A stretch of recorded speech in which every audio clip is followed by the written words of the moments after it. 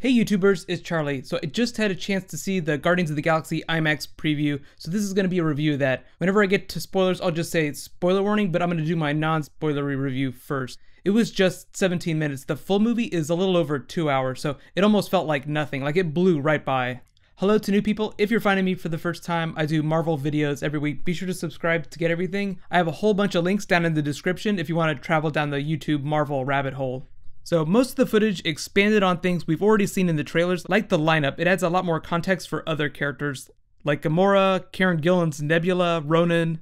Most of the stuff we saw took place inside that prison, and it's really designed to tell non-Marvel, super comic book geeks who these characters are.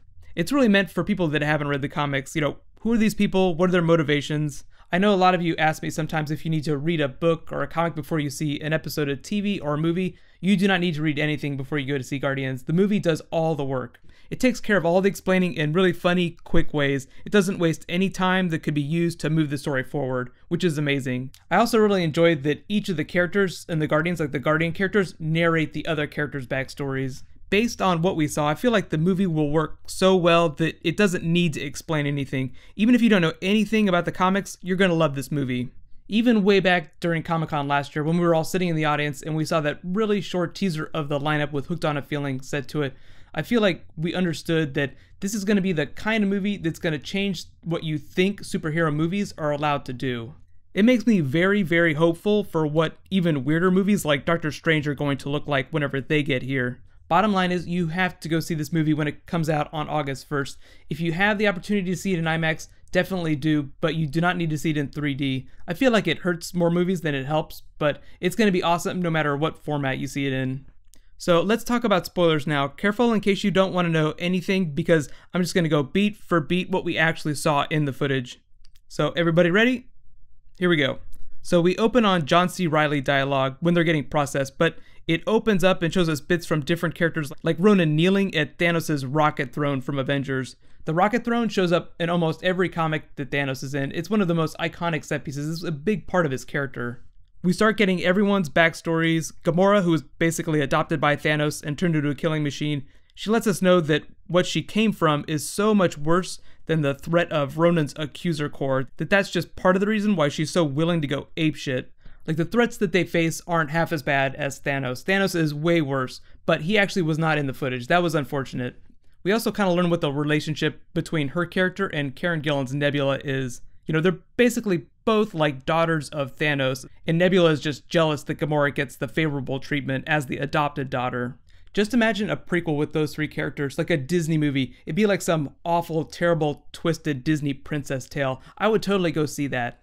Then we learn a little bit about Peter Quill, especially how attached he is to his artifacts from Earth. He's the son of a human woman and the Spartoi Emperor. He's basically a prince who just hates his father.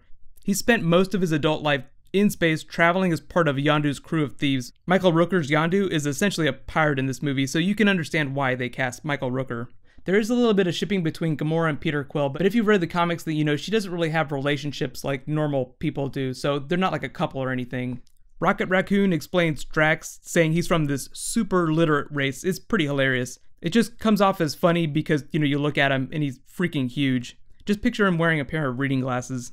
Then we get a good shot of Raccoon getting hosed down, and you see all the cybernetic implants in his body. It's really horrific. He's basically a normal raccoon that was experimented on. That's how he gained bipedal motion, the ability to speak, and his heightened intelligence. Groot mostly comes off as the gentle giant that he seemed like in the trailers. He's like a big puppy dog. But then they all get walked into Gen Pop and people start going crazy. Someone tries to beat the crap out of Peter Quill until Rocket and Groot go crazy on him and declare he's under their protection. That's actually the scene from the trailer with them spinning around screaming. It's pretty funny. Groot disarms one of them by growing roots up his nose. So then it moves into prison break mode, which is like a huge action set piece. They basically plan something, then Groot totally messes it up, not wanting to hurt anyone. And it's just non-stop action until they get caught. It's basically like that scene from Winter Soldier wherever Captain America jumped on the ship in the beginning and took down everyone on the boat without stopping to take a breath. It's like a non-stop continuous action scene. Very intense, very cool. Then it moves on to like a rocket computer hacking scene and reminded me of that scene in the Avengers whenever Bruce Banner and Tony Stark are geeking out in the staff room. I feel like the three of them would have a good time together, making science. So then we get to see a little bit more of the bad guys. It was only Ronan kneeling at Thanos' rocket throne. No Thanos, but still very cool. And we got to see a full-on shot of Michael Rooker. This is what he looks like. Ronan's Dark Aster, this huge ship, is supposed to be like a couple miles long, is awesome. We also got to see a longer version of the trailer scene where Rocket is flying his warbird around nowhere, destroying Ronan's Necrocraft ships. It's basically like one of the big battle scenes.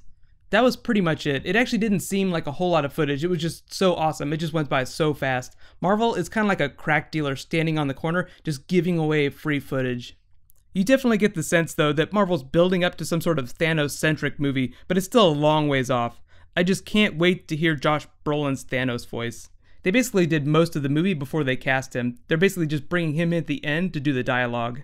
Even though we haven't even seen the movie yet, there have already been a lot of rumors about what's going to be happening in the sequel and possible crossovers with other Marvel teams, but I feel like this movie just by itself is going to be a huge watershed moment for weirdness. This really is like the test for Phase 3 next year. Can Marvel spend $150 million on weirdness of this level? Like, I'm a huge fan of the comics, so of course I would say yes, but I feel like this movie is so non-geek friendly that it's totally something you could take your mom to and she would also enjoy. Unless your mom is also a comic book geek, and then right on. The actual movie isn't going to be out till August 1st, so Guardians will not be going to Comic-Con. They're going to be promoting their other upcoming movies like Avengers 2, Ant-Man, and probably confirming which other films will be part of Phase 3. I think those other two will be Doctor Strange and Black Widow.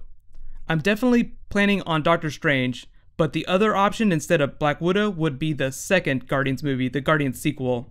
Marvel hasn't officially said anything about a Guardians sequel, but they typically release sequels, every 2 to 3 years, so I'm really hoping we don't have to wait all the way to Phase 4 before we see Guardians 2. But if you had a chance to see that IMAX footage, let me know in the comments what was your favorite moment, and if you didn't get to see it, what are you looking forward to most in the movie? I know we all just want to see more Infinity Gauntlet. We just want to see all the gems come together. So my next bonus video is going to post next week. Be sure to subscribe to get it. Tons of Marvel links down in the description, so check that. Also, you can click here to get my Ronan the Accuser video, and you can click here to learn about Brandon Routh becoming the new Atom character on Arrow Season 3. That's actually pretty exciting. So thank you so much for watching. I'll see you guys tomorrow. High fives.